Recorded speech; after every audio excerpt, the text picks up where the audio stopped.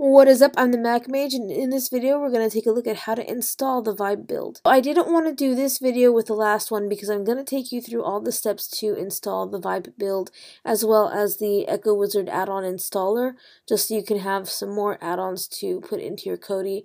And some of you guys have been asking how to do all that fresh, so I wanted to take this opportunity to take you through all of the steps so you know exactly how to do it if you had a fresh copy of Kodi.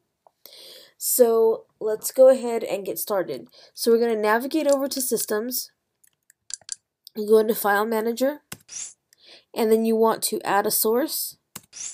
So click on where it says None, and then you're going to want to type this in: http://echocoder.co.uk/repo, and then click Done. Now down here we need to name our source, so go ahead and click there and get this out of there. And I like to do the asterisk thing, and I will call my source Echo Wizard, and then press Done. Now when you have done it correctly, it'll look like this, so just click OK. I'm going to click Escape because I've already got it. Now when that's done, get out of there. And you're going to want to go to Systems, go down to Add-ons, and then go into Install from Zip File. In here, you're going to have to look for your Echo Source or Echo Wizard or whatever you've called it. Click in there, and then you can go ahead and just install the repository.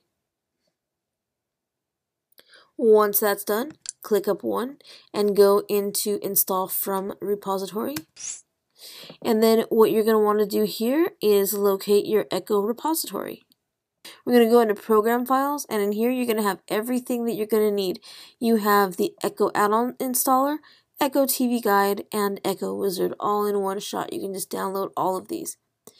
So we're going to be using the Echo Wizard today. So once these are downloaded and the add-ons have been enabled, we're going to get out of here and go back to the home screen by pressing Escape. Now we're just going to left arrow over to Programs and click Enter.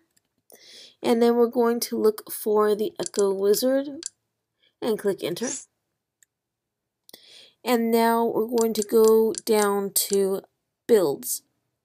So here is, before we get started with the installation, I like to caution you, if you have a Kodi setup right now that you enjoy, that everything works for you and you're liking the way the look and feel and everything, here is where I will caution you to back up your system, because if by chance you don't really enjoy the build or you want to try something new, it's always good to be able to go back to your original settings.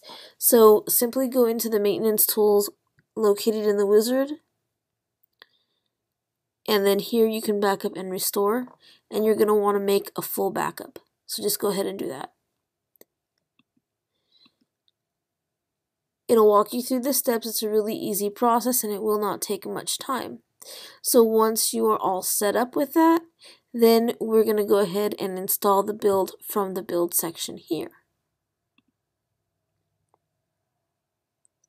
Now if you guys need a more in-depth video on how to back up your Kodi, I do have a video for you in the cards that you can click on, and that will show you in-depth steps on how to back up your Kodi.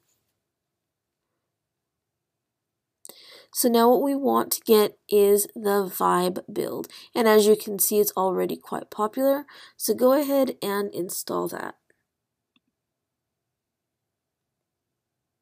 Click download, and you're going to click yes.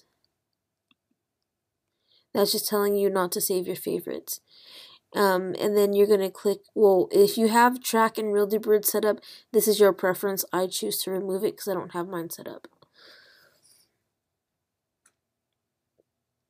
And this will take just a couple seconds. I'll come back when this is done. Okay, so now it's going to say you don't need to force close your Kodi in order to make the build start. Simply go ahead and click OK to enjoy the build. And here you are. You now have the Vibe build. So hopefully you found this video helpful. If you did, please like and share. Also, if you have any questions, please leave them down in the comments and I'll get back to you as soon as I can. If you liked my videos and my tutorials do help you out, please consider subscribing to my channel. Your support continues to motivate me to do what I do. So thank you guys for watching, and I'll catch you in the next one.